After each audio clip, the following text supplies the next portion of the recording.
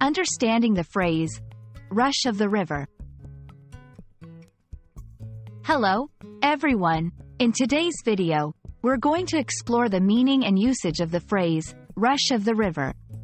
This phrase is not just a literal term, it holds a deeper significance in the English language, often used metaphorically.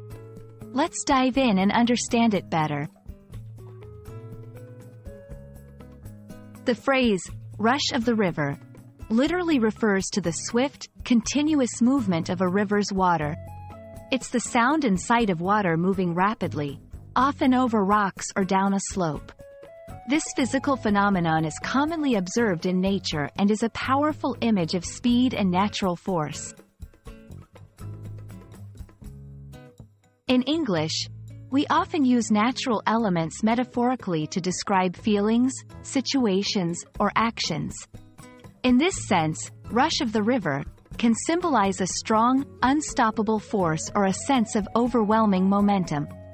For example, in literature, this phrase might be used to describe a character's emotions or the pace of events. Let's look at some examples to understand how this phrase is used in sentences. 1. Her thoughts were like the rush of the river, fast and unending. 2. After the announcement, there was a rush of the river of activity in the office. In these examples, the phrase is used to convey the intensity and speed of thoughts and actions. The rush of the river is also a popular theme in art and culture.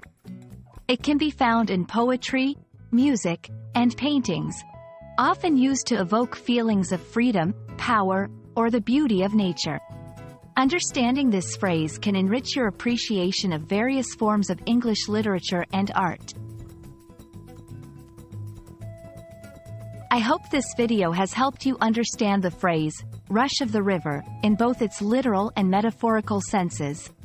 It's a beautiful example of how the English language uses natural imagery to express complex ideas and emotions.